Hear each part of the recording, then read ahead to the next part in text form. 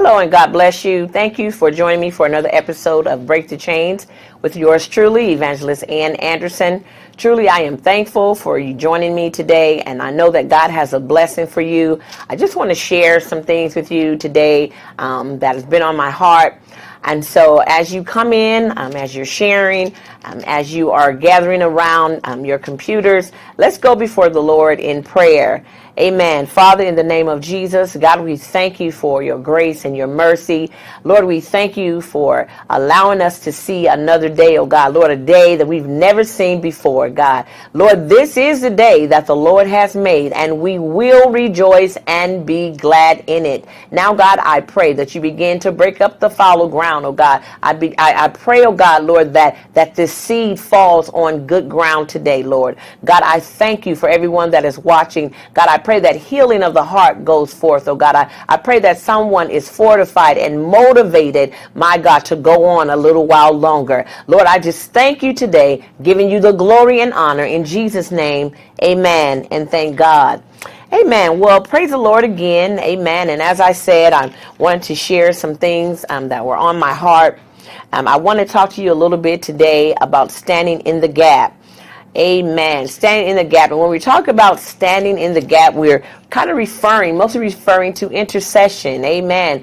Talking about praying for others, making sure that they are covered. And so I wanted to kind of talk to you about a scripture here that I love so well. Many people are not even familiar with this particular sister in the Bible, but I want to bring her out today because I understand that in the times that we're living in right now, there are lots of mothers, there are a lot of sisters, there are a lot of aunties, and just a lot of women who are praying for their families and praying for their loved ones and praying for their sons and for their daughters. And I want to give you a word of encouragement today to stay on the wall. Keep pressing. Keep praying. My God, keep the assignment, hallelujah, that God has given you regarding your family. And you know, one thing about a mother, I can say about my own mother, when I was in my mess, hallelujah, my mother still had my back.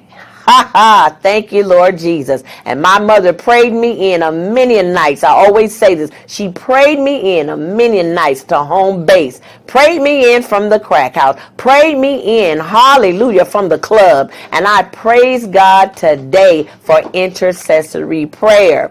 So I want to talk to you just a little bit about the scripture. We're going to go to 2 Samuel chapter 21.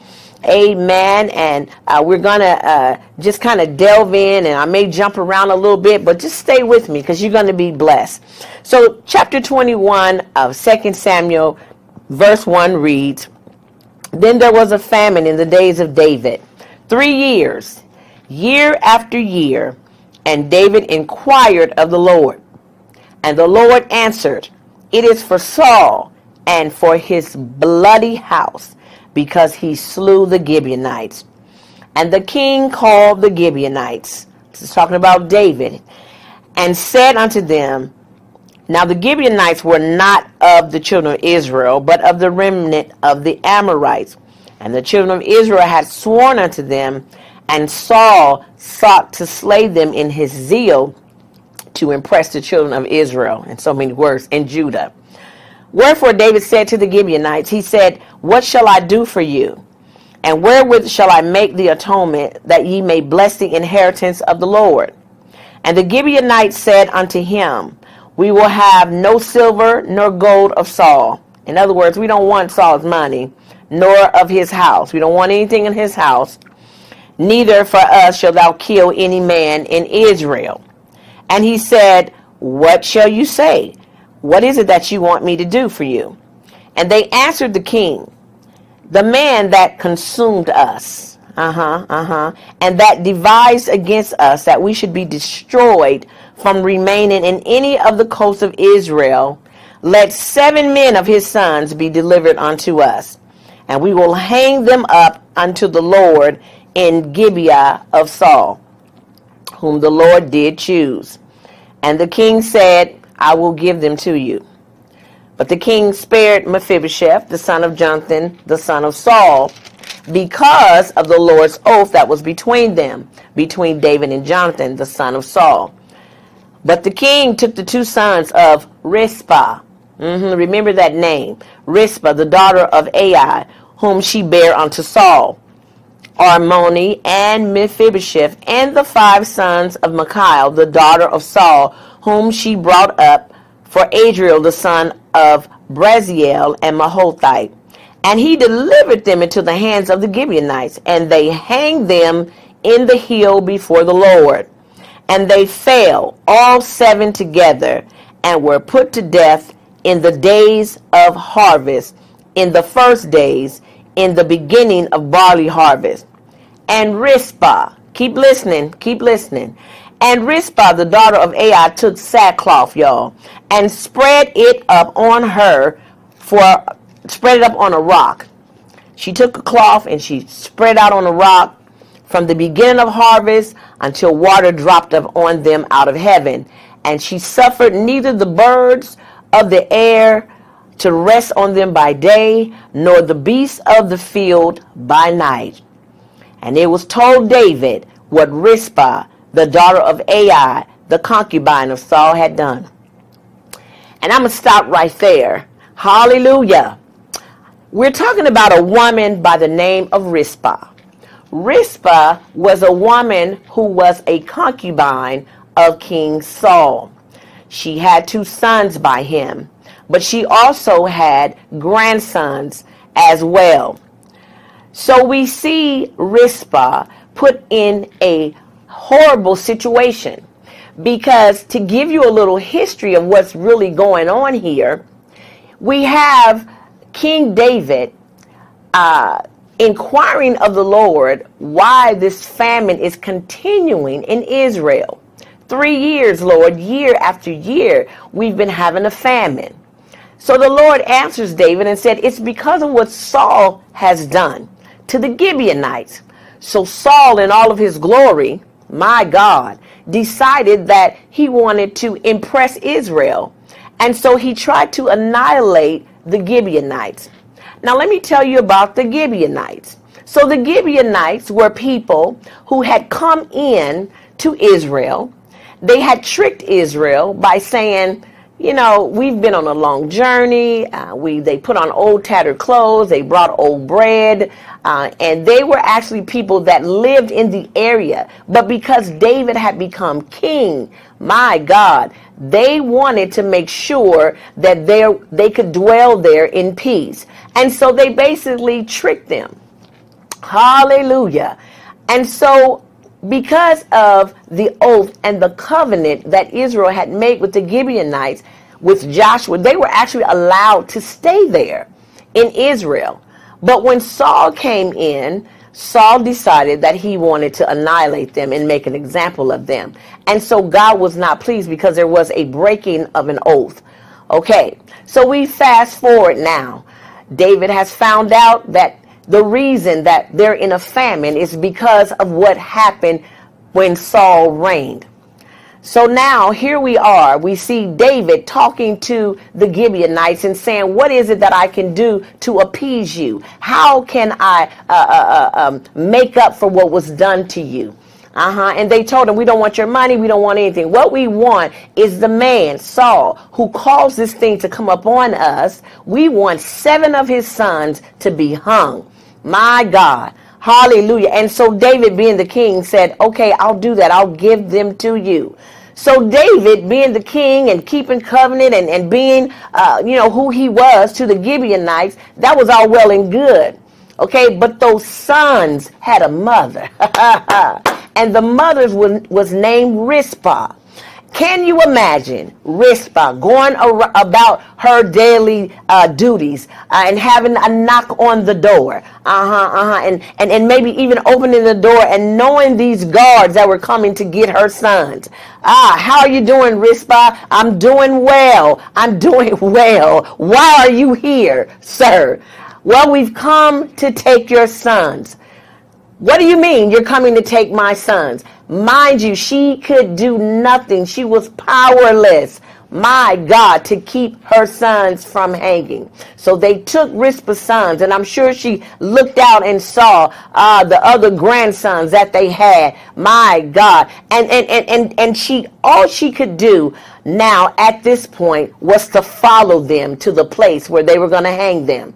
And the Bible goes on to say that Rizpah's sons and her grandsons were hung on the tree by the Gibeonites.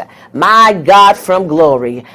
They stretched them out and they hung them up, and they allowed them to be hung probably in front of their mother. Amen. And in front of their grandmother.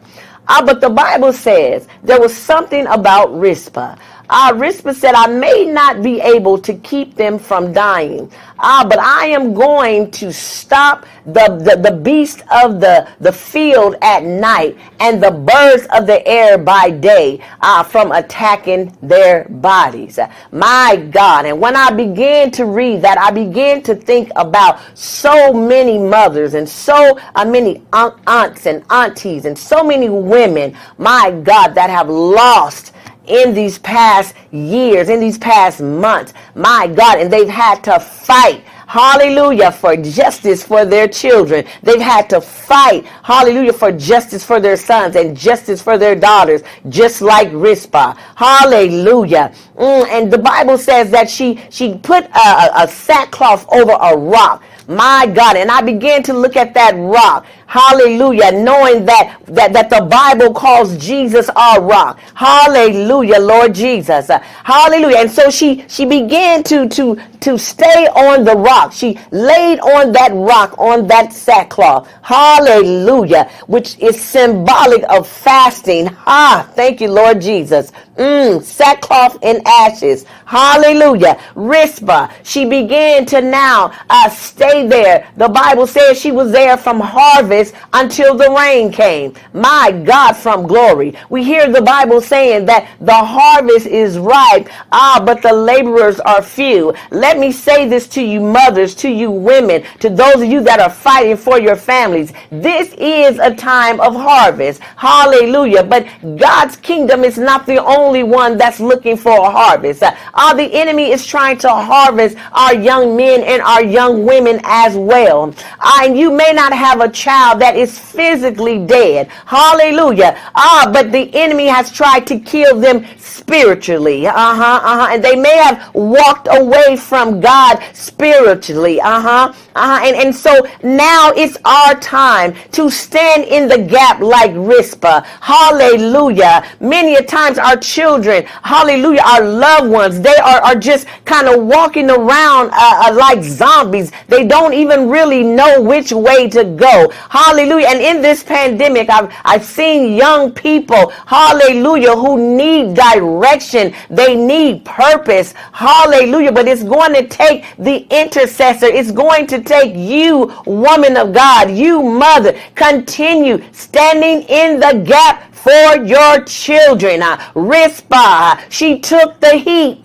My God, I'm sure she had no idea what it was going to take. Hallelujah. When you study the story, you find out that Rizpah, she wasn't there for just a few days. She didn't come on a Sunday, my God, and leave on a Friday night. But Rizpah was there, hallelujah, for 10 months.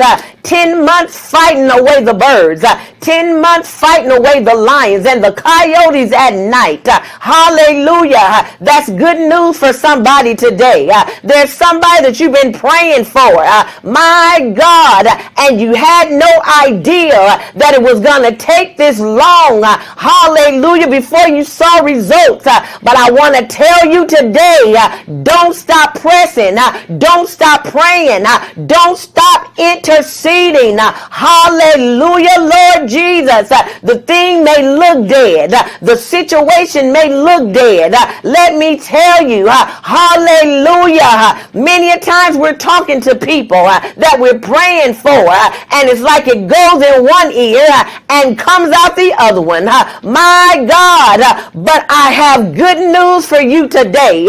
All you need to do is stay on your post. Hallelujah. God is getting ready to turn that situation around if you continue to stand in the gap. Hallelujah. And it's not just for our children, not just for our loved ones. My God, we need intercessors standing in the gap.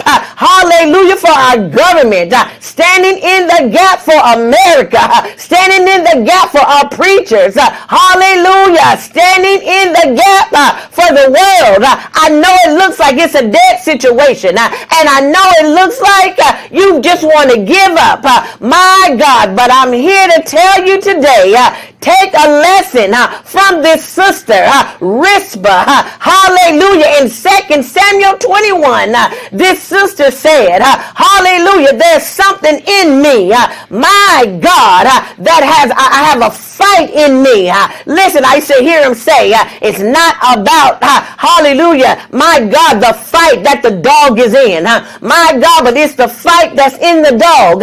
Hallelujah. My God, so you got to get the fight back. Hallelujah. You got to, my God, get your determination back and stand in the gap and continue to pray. Hallelujah. You will see the fruit of your labor. Thank you, Lord Jesus. Thank you, Lord Jesus. The name Rizpah, it means a hot stone. It means that she was passionate. Hallelujah. About what she was doing. My God, find a soul. Find an assignment and get passionate about it and begin to pray. You might not be able to leave your house and go out and do the things that you want to do. You may not be able to get the face-to-face. Hallelujah. In this pandemic. Hallelujah. But this is a perfect time. Hallelujah. For you to get on the rock. Get yourself situated in Jesus. Hallelujah. And begin to lift up a prayer. Begin to lift up hallelujah, some timber. Hallelujah, for that soul, my God, that's hanging in the balance. Don't you know that heaven is waiting to hear from you? Heaven is waiting to hear from you so he can turn it around. God wants to hear, hallelujah, somebody crying out in the earth. Thank you, Lord Jesus. Hallelujah. Hallelujah. I know it's hard. And I know it gets tiring. My God from glory. Rizpah didn't get up to take a bath. She didn't leave her post. My God, she didn't change her clothes. Hallelujah. She just kept praying and she kept fighting off the birds of the air. Let me tell you something. Mothers, I know that there are many of you that are praying, hallelujah, for justice for your children. Hallelujah. My God, you're fighting off the birds of the air, fighting off what people are saying about your children, fighting off of the gainsayers and what people are saying to each other about your child. Hallelujah. Stay on your post. Stay on your post. Hallelujah. Keep praying. Keep pushing because God is going to vindicate you. Hallelujah. God is going to bring about a change. My God, when you look at the end of the story, let me tell you how it ended. So Rizpah, she was there for 10 months fighting for her children. Hallelujah. And the Bible says that when it was told to King David what Rizpah had done from the time of harvest to the time the rain came. Hallelujah. Listen, you need to keep pressing until the Holy Ghost comes. You need to keep pressing until the fresh rain of God rains down on your children and saturates them. Hallelujah. And puts them in a place, my God, where the bird don't even want them no more. Where the beasts don't even want them no more. Hallelujah, Lord Jesus. Keep pushing. It says David went and took the bones, hallelujah, of Saul and the bones of Jonathan. And he took the bones of her son. Hallelujah. Took them down. And he gave them justice. He gave them a proper burial. Hallelujah, Lord Jesus. So Rizpah got what she wanted through standing in the gap for her children. Even though they were dead. Even though when she looked at her child, she could never see the smile on his face again. She still stood her ground. If she did that for a dead child, how much more shouldn't we do, my God from glory, for those that are still alive? Hallelujah. My God, keep praying for those, my God, that God has put on your heart. Keep praying for your children. And I even began to think about those that have been slain. I began to think about the Freddie Graves, and I began to think about the George Lloyds, and I began to think about all those that Trayvon Martin, those that have lost their lives. Hallelujah. And how even their mothers are still fighting for them, fighting for justice for them. Hallelujah, Lord Jesus. My God, we need to continue, hallelujah, to even pray, hallelujah, for those families. My God from glory. Let's take a lesson from Rizpah, my God, and continue to stand in the gap.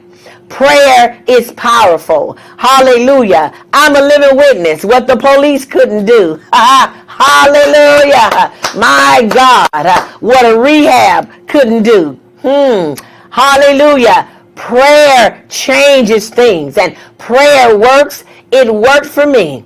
Hallelujah. I tell people all the time, I took 12 steps, okay?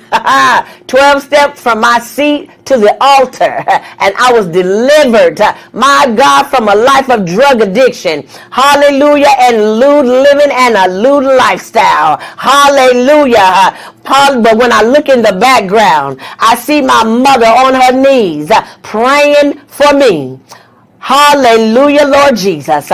Prayer is powerful. Wherever you're listening from today, whatever it is that you need God to do, whoever it is that you need God to do it for, hallelujah, I challenge you today, stand in the gap. Keep pressing in. Keep pushing in. Oh, Shande Orabashata. Hallelujah. My God, God is waiting to hear, my God, your cries. It's time for us, women, men, to get back to weeping between the porch and the altar. Hallelujah. My God, if we're going to change, if anything is going to change, it's going to come through prayer, through pushing, through standing in the gap. Hallelujah. So I thank God today, hallelujah, for the story of Rizpah. Hallelujah. Hallelujah. You have to understand that your prayers mean something. The enemy does not want you to pray. The enemy does not want you to call out that name over and over and over again. My God, don't give up on them. Oh God, don't give up on them. Keep pressing, keep pushing. Hallelujah. And many of us can say the same thing. I'm sure many of you have a testimony too, that somebody prayed for you. Somebody stood in the gap for you. In this pandemic, it's going to take prayer, to keep us. Prayer, pray for that soul that's being domestically abused. Pray for that soul that's contemplating suicide. Hallelujah. Pray. Hallelujah. My God, that God brings change. Hallelujah. Even in this pandemic. So we thank God today for you being with us. My God, there is nothing like a fresh wind of the Holy Ghost when you are in prayer. Thank you, Lord Jesus. So I just encourage you today. I want to go before the Lord with you in prayer. Remember to continue to stand in the gap. We see the story of Rizpah and how it was out of her control. There are many things that we are going through. It is out of our control. The pandemic is out of our control. Hallelujah. But God is in control of everything. Hallelujah. And we see Rizpah, even though she had to give up her sons, my God, and allow them to be taken and hung on a tree. That did not stop her from defending them. Hallelujah. Even in that state. So God, we thank you right now, Lord, for all that has been said. My God, we thank you because we know that you are a God that hears us when we pray. God, we thank you for being our intercessor. We thank you, oh God, that you are yet praying for us, Lord Jesus. And my God, I pray that you stir us up, oh God, and take us to a place, my God, of intercession. Give us the compassion, oh God, that we need, my God, when it comes to other people. My God, Lord, we thank you for every family, oh God, that is represented through our viewers today. My God, I pray that there's a move in their families. There's a move in their homes. There's a move on their children, that wayward son, that wayward daughter. My God, hallelujah. The situation that may look dead and looks like the enemy has hung it up for display for everybody to look at. Hey, God. Hey, God, but we send the fire of the Holy Ghost, my God, to revive, to restore, to refresh, my God, and refresh even the intercessor, oh God, my God, that may be weary, that may be tired, oh God. Hallelujah. My God, Lord, raise up new intercessors, those that are willing to press in and to pray, oh God. Lord, we just thank you. Hallelujah.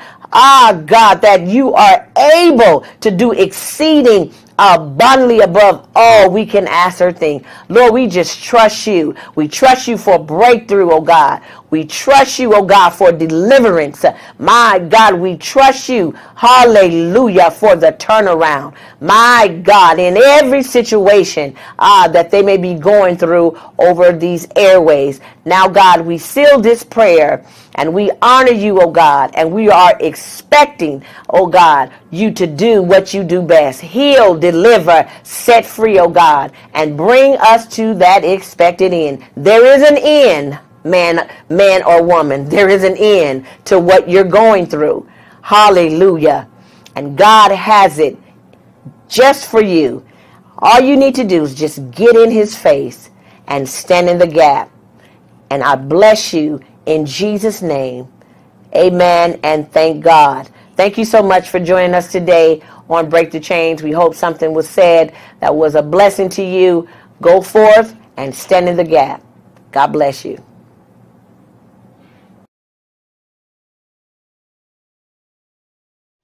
The preceding program was brought to you by the Holy Spirit Broadcasting Network, HSBN Television.